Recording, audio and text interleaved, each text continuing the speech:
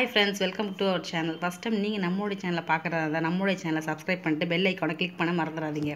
இன்றைக்கி வந்து பிகினர்ஸ்க்காக மிளகாத்தூள் வீட்டில் எப்படி ரெடி பண்ணுறதுன்றத நான் ஒரு வீடியோவை போட்டிருக்கேன். என்கிட்ட நிறைய பேர் கேட்டாங்க. இப்போ நியூவாக மேரேஜ் ஆனவங்க, அப்புறம் வந்து புதுசாக செப்பரேட்டாக தண்ணி குளிக்கணும் போகிறாங்க பார்த்தீங்களா, அவங்களுக்கு வந்து இது யூஸ்ஃபுல்லாக இருக்கும். என்கிட்ட ஒரு ஃப்ரெண்டு ஒருத்தவங்க கேட்டாங்க, அதனால தான் இந்த வீடியோ நான் அப்லோட் பண்ணுறேன். நான் சொல்கிற மெஷர்மெண்ட் மட்டுமே போடுங்க. குழம்பு சூப்பராக இருக்கும், கெட்டியாகவும் இருக்கும். கடையில் வாங்குகிற மிளகாத்தூளை விட வீட்டில் நீங்களே அரைச்சி ஓனாக பண்ணிங்கன்னா உங்களுக்கு சாட்டிஸ்ஃபேக்ஷனாகவும் இருக்கும், குழம்பும் சூப்பராக இருக்கும். நான் என்ன இது போடுறன்றதை மட்டும் உங்களுக்கு காட்டுறேன், மெஷர்மெண்ட் மட்டும்.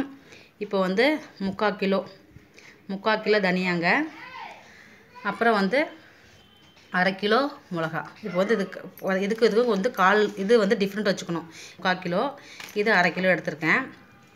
அதுக்கு வந்து உலவு மஞ்சள் கிழங்கு வந்து 50 கிராமு, சுக்கு வந்து ஒரு 50 கிராமு, அப்புறம் வெந்தயம், கடுகு, சோம்பு, சீரகம், மிளகு, பெருங்காய கட்டி 10 ரூபா 2, 5 ரூபா பாக்கெட்டு கறி மசாலா பட்டை இருக்குது சொல்லுவாங்கள்ல, அது 2 வாங்கியிருக்கேன். 2 பாக்கெட்டு கறி மசாலா பட்டை, இதையும் போட்டுக்குங்க. அஜினோமோட்டோ போட தேவையில்ல, இந்த 2 பாக்கெட் போட்டுக்குங்க. அப்புறம் வந்து துவரம் பருப்பு, பச்சைப்பருப்பு, கடலைப்பருப்பு. இது வந்து எப்படின்னா 100 கிராம். இப்போ வந்து இது 50 கிராம் போடுறோம். 100 கிராம்னா இது வந்து 50 கிராமுக்கான அளவு. இப்போ வந்து அஞ்சரைப்பட்டியில் இருக்கும் பார்த்தீங்களா, அது 50 கிராமுக்கான அளவு.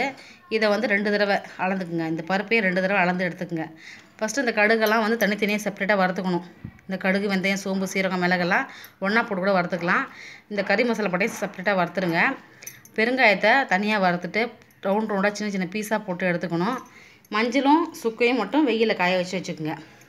இந்த 3 பருப்பும் இதில் 2 தடவை அளந்து எடுத்துக்கினேன், வறுத்து எடுத்துக்கோங்க.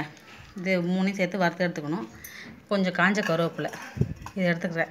இந்த மெத்தடை யூஸ் பண்ணிங்கன்னா சூப்பராக மிளகாத்தூள் நல்லா வருங்க.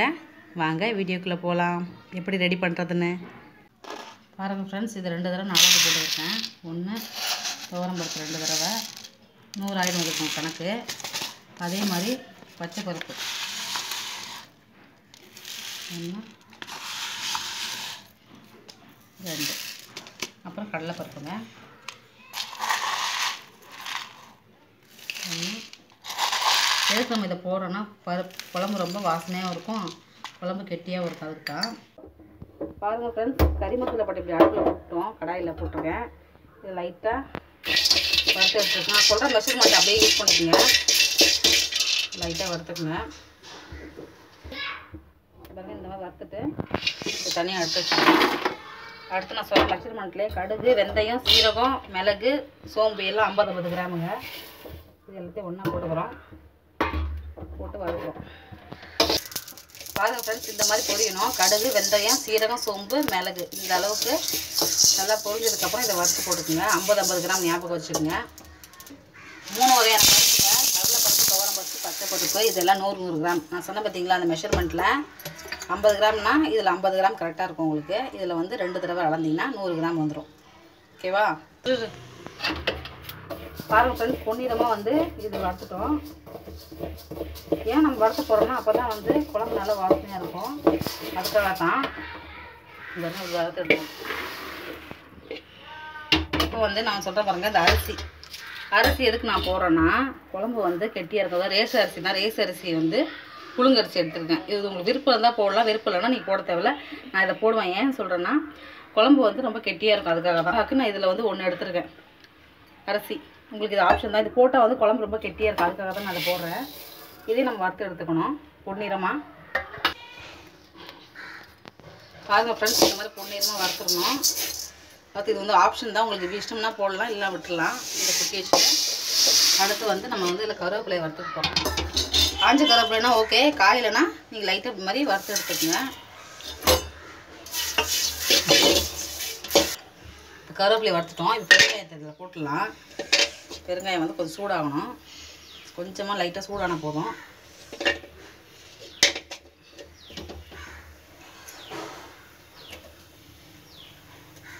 ஃப்ரெண்ட்ஸ், நீங்கள் செப்பரேட்டாக அரைக்கிறதா இருந்தால் தனியாக மிளகா அரைச்சிக்கோங்க. தனியாக அரைக்கும் போது தனியாவில் வந்து இந்த மசாலாவை சேர்த்து அரைச்சிருங்க. அப்போ இந்த நான் சொன்னால அந்த மெத்தட்லேயே எல்லாத்தையும் போட்டு இந்த ஃபார்முலாவை அப்படியே பயன்படுத்தி நீங்கள் வந்து இதை அரைச்சிக்கோங்க. பாருங்கள், இது எல்லாத்தையும் இதில் போட்டுக்கலாம்.